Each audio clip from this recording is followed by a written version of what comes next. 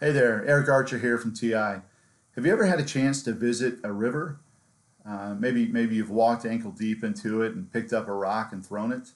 Or if you haven't had a chance to visit a river, you've probably seen one on TV or a movie. Where do the rocks come from? You know, this body of water, this moving water going from one location to the next, where do the rocks come from? And the answer is the water itself moves rocks down the river.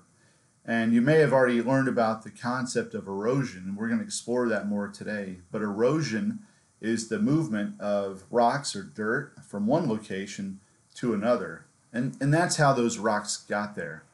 You may have also noticed that those rocks are very smooth, rounded.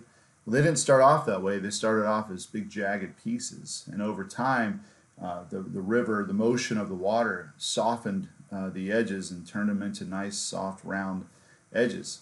Well, today we're going to work on a simulation, and we're going to control the slope, all right, or the slant of the river bed, all right. So, and we're going to look at see what the result is when we take a river bed from here and then change it to there.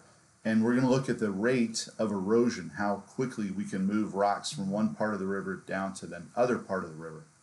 If you'd like to do this activity on your own, please visit our website at www.education.ti.com and download the software. It's called TI-Nspire CX Premium Software.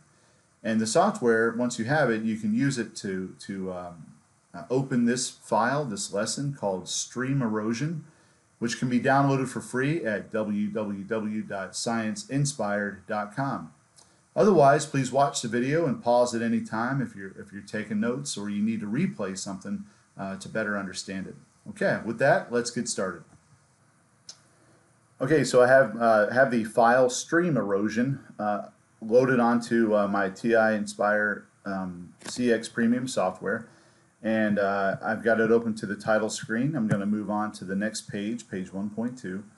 And I'm going to ask you a couple of questions before we get started on the actual simulation. And the first question is, when the slope of the ground increases, that is, when that slant of the ground, when the ground has a little bit of a sort of an incline to it, or decline rather, when that slope of the ground increases, the flow rate of a stream, will it A, increase, B, decrease, or C, will it stay the same? So in other words, if you were to take a board and pour a little water on that board in a direction, you know, from left to right, what would happen if the board were flat? Well, chances are the water is just going to kind of run all over the board randomly. But if you take that same board and you pick up one end and then you pour a little bit of water at about the same rate that you poured before, what's going to happen? Well, most likely that water is going to move from the side you're pouring it from down to the other end. And the force that's causing that to happen is gravity. And the more you angle that board and repeat this process, you're probably going to notice that just like the stream, when you increase the slope of the ground, the flow rate of a stream is definitely going to increase. So the answer would be A. The flow rate of a stream increases when the slope of the ground also increases. All right, page 1.3, when the flow rate of a stream increases, that is, the water is moving faster, the size and amount of rock particles it erodes. And remember, eroding means to move rock particles from one part of the river down to another part of. So erosion is really movement of rocks.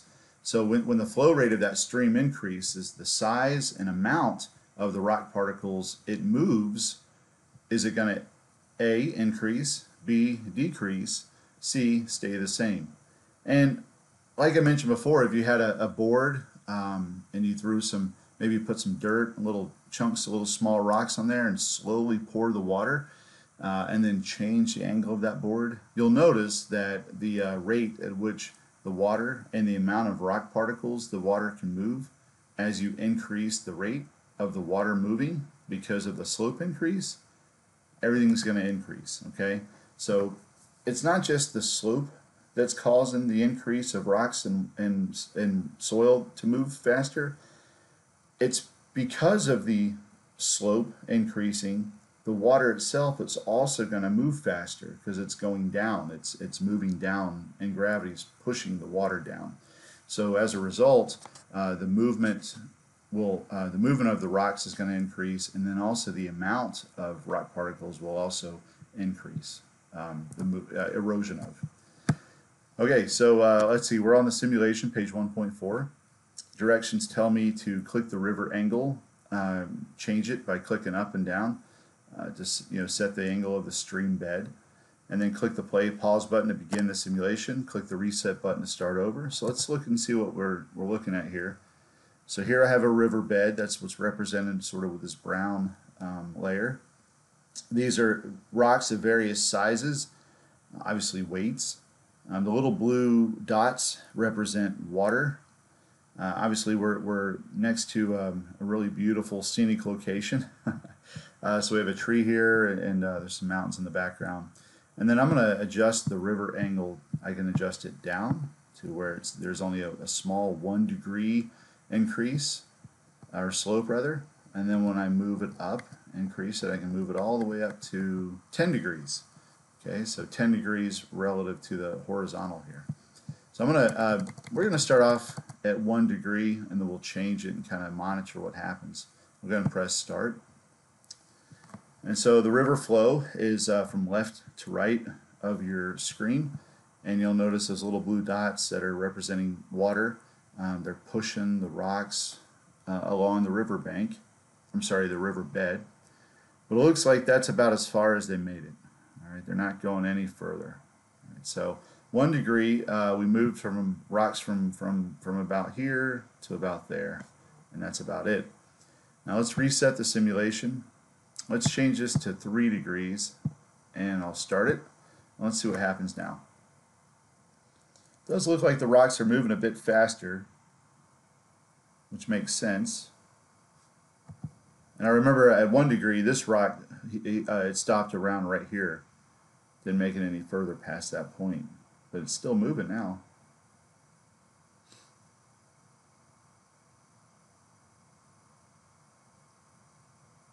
Looks like movement has slowed quite a bit. This little rock down here may still be moving. Looks like it may have stopped also. That's about it. Okay, so we made it further down this time. The slope increase did cause an increase in distance that the rocks traveled. We'll do it at the default here at 5 degrees. And let's see what happens now. River's doing a good job of moving the rocks. In fact, this little rock's moving faster than those other 2 rocks, it looks like. Big rocks are moving a little more slowly. Things are slowing down a bit.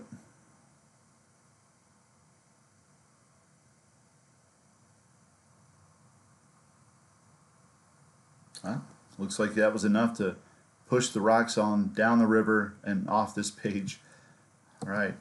Now, just because I'm curious, I'm going to go ahead and bump this thing all the way up to 10 degrees. And we would expect the rocks to move off the screen, but I want to see if they move, how much more quickly they move when I went from 5 degrees to 10 degrees. Let's see.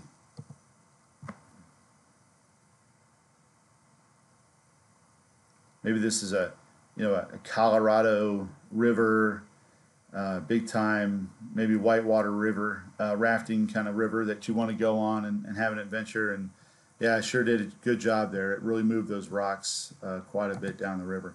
Now, it's not just the angle that can affect the rate of water. It's also just how fast the water is coming in, how much water is coming in. So if you have a large volume, maybe a storm, a rainstorm, and that water is traveling down a mountain pretty fast, and that water from the mountain, acts as a watershed and then pushes all these rocks down much more quickly, even though the riverbed may not be any different. So the riverbed certainly has an effect on the rate.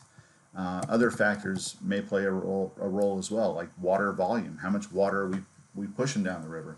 Okay. All right, let's ask some questions here, and these questions are really meant for you to think through all the scenarios and gauge your understanding. You'll have to do this on your own since this is a video, but gauge your understanding of did you understand the differences from one angle to the next. Why is there a difference in the rate of erosion from one angle to another? And it really all boils down to a single force, and that's gravity. But let's check out page 1.5. At what angle was the flow rate of the stream strong enough to erode all of the rock particles? Well, if you remember when we ran this thing at 1 degree, it didn't push them all down. And I think at 3 degrees it also left a couple of rocks here.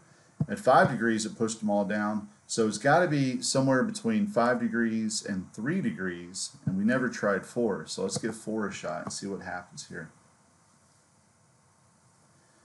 We know 5 degrees.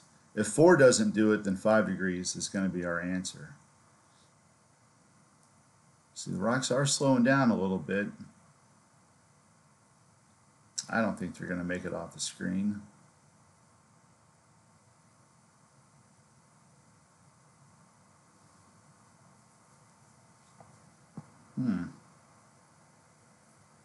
They're still moving.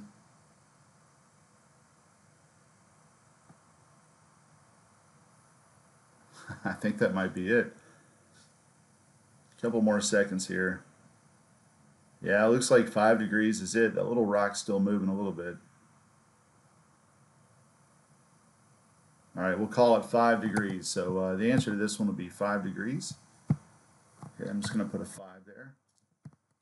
Next page, page 1.6. Which size of rock particle was deposited first when the flow rate of the water was decreased? Okay, so in this case, you just need to think through sort of the reverse. So when the flow rate of the water is decreased, is it going to be a big rock or a medium size or a small rock that's going to get stuck? Wherever it lands, it's going to be stuck there. That's as far as it's going to go because it maybe it hit a little ridge underneath the water. It's probably going to be the large rock. It's going to be a big rock that does that. All right. And next question, page 1.7.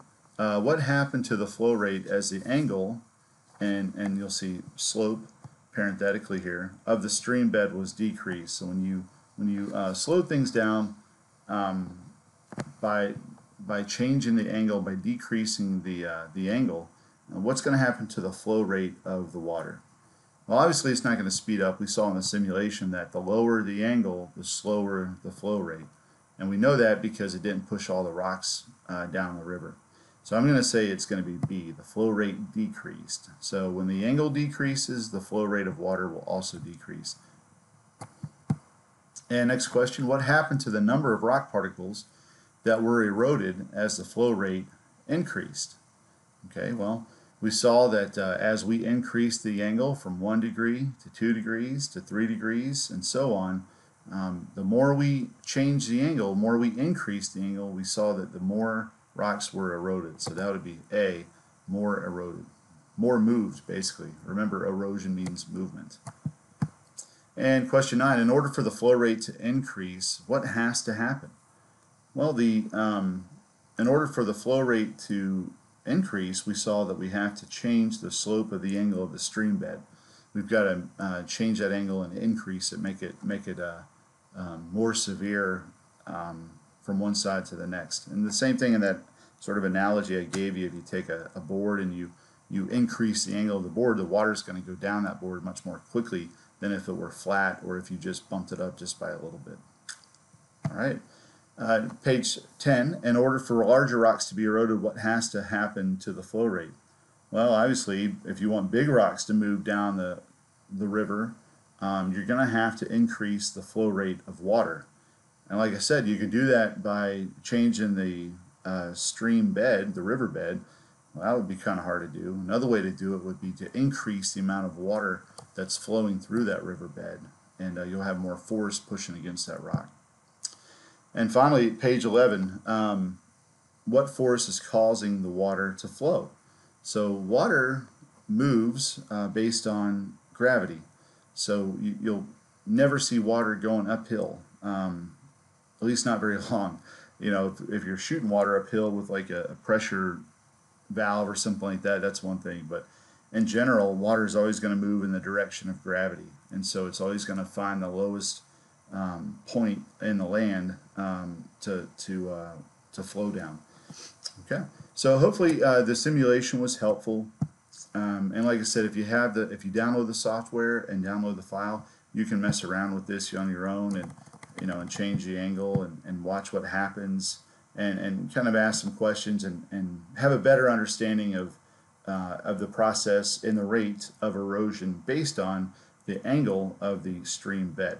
All right, that's it for this activity. Please check our YouTube channel for more science lessons at TI Calculators, all one word, TI Calculators on YouTube. And also, just a reminder, you can download the software from www.education.ti.com, and this activity is titled Stream Erosion, and you can download that from the Earth Science section of the website. All right, thanks very much, and talk to you soon.